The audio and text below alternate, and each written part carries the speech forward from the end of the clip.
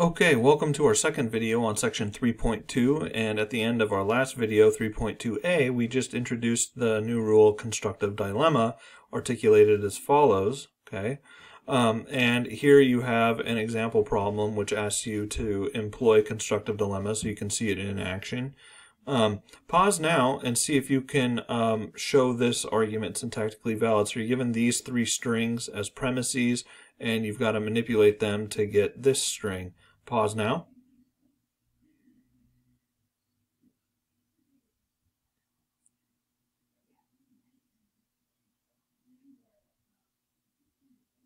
Okay, so hopefully you're able to get this one. And again, the trick and the thing I want to emphasize, sometimes it can be hard to spot CD because you might have like 8 lines and 3 of them somewhere in there yield a application of CD that can be very useful. That can happen, okay? And so it can be difficult to spot that way. But you just have to kind of read through your lines carefully, and the more practice problems you do, the better you'll get at that kind of thing. But in this particular case, what I wanted to show you was that, P, Q, and R and S can be very, very complex. So in this case, P is this conjunction here, right? Q is this negation.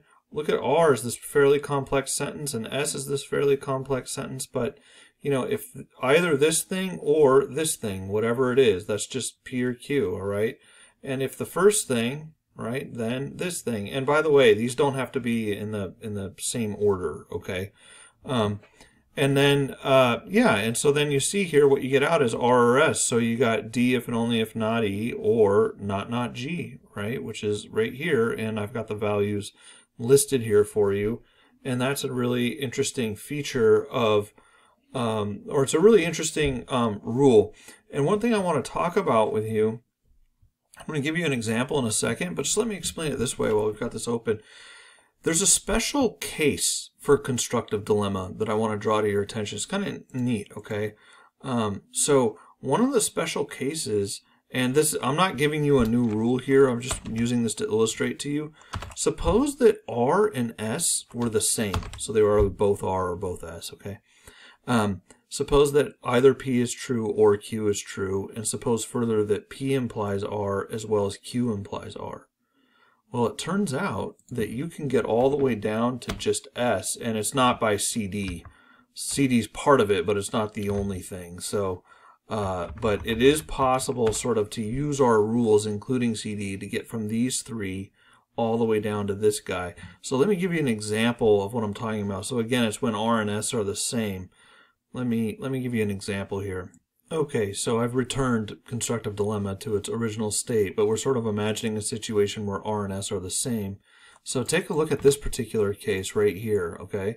See if you can show that this argument is syntactically valid. So can you move from these 3 strings to this string, excuse me, this should be G all by itself like this, okay? See if you can figure out how to do that. You might have to use Constructive Dilemma along the way. Pause now.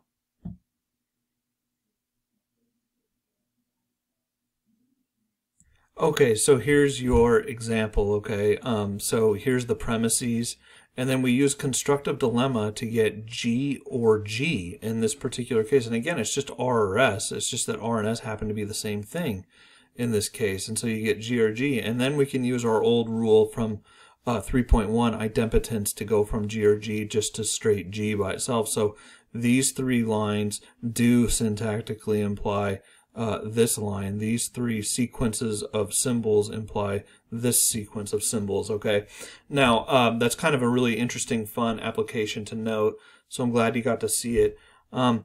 And notice that, we started building on using some of our old rules. So some of the problems in the exercises ask you to start combining these things, all right? So I'm going to do one such example here and then leave you to check out some of the exercises in the text. But let's do one full example together.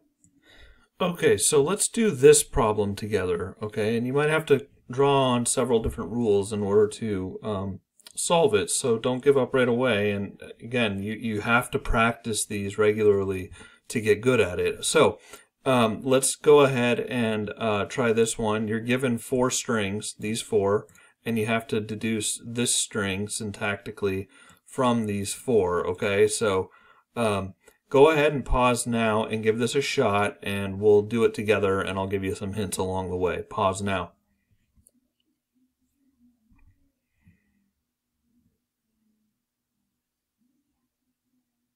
Okay, so I've got you set up here. That's the first thing you want to do is you want to get yourself set up, all right? So you've got some lines in front of you, and you know, I don't know how many steps this is going to take yet necessarily, but we're going to give this a shot.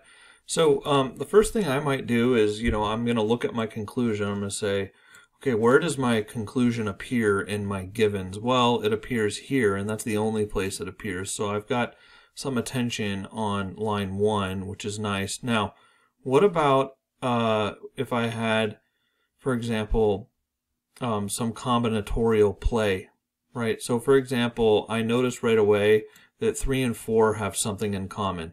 And then I ask myself, is there a rule that allows me to exploit the commonality, the relationship between 3 and 4? And there is. Pause now and see if you can figure out what it is. Okay, so hopefully you're able to get it, but you know, this yields not A by disjunctive syllogism on 3 and 4. Okay, there's a similar thing that's available from 2 and 4, right? There's a disjunctive syllogism available on 2 and 4. So what does disjunctive syllogism on 2 and 4 yield here in line 6? What's it give you? Okay, it gives you the right disjunct, which is this, okay? And I'll remove the parentheses just for readability, but you can imagine them there. All right, so far so good. And look at that, we've got some new things, and we've used 3 and 4, and we've used 2. We haven't used 1 yet, so at this point we might look at 1 and see if we can bring 1 to bear on things somehow here. So pause now and see if you can use premise 1 at this point. Is there a rule, given what we have available, that will allow us to sort of use premise 1? Okay, so it's also disjunctive syllogism, right? So disjunctive syllogism on 1, but on 5 this time. So what does 1 and 5 by disjunctive syllogism yield? Okay, that's my question for you. Well, it yields B or C, okay? All right, so this is just because I'm familiar with the rules, right? And I've had a lot of practice with it. Okay, so let's remind ourselves of what we're trying to get. We're trying to get C, okay? So you can pause this at any point and try to work it out. I've got C here, which is really nice, all right? But what else can I do here? Do you see anything? I'll give you a hint in a second. Okay, so here's your hint. When in doubt, look for combinations. Combinations require similarities in sentences. Here's a sentence that has a similarity with this sentence. There's your hint. See if you can figure that out. So 6 and 4 have something in common. That's the key thing that I noticed.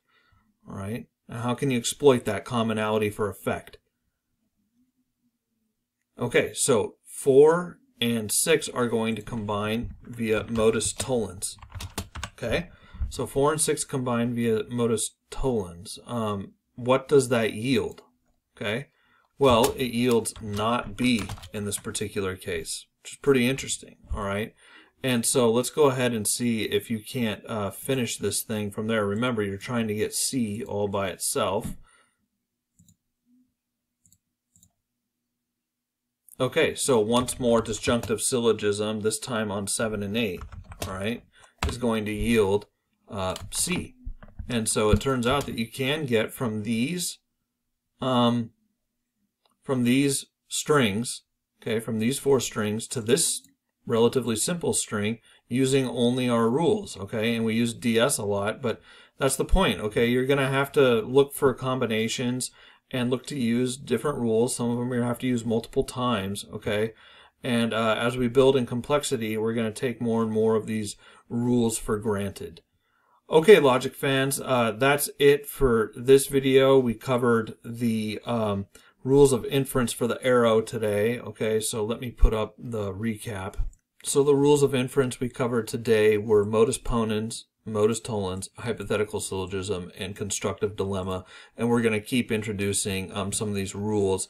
And by the way, all these rules we introduced, these are sort of historically important ones. They're ones that you naturally find people employing in ordinary conversation, in mathematics, and in any intellectual endeavor. People make these kinds of maneuvers all the time, but we're showing you the actual groundwork of why these inferences work.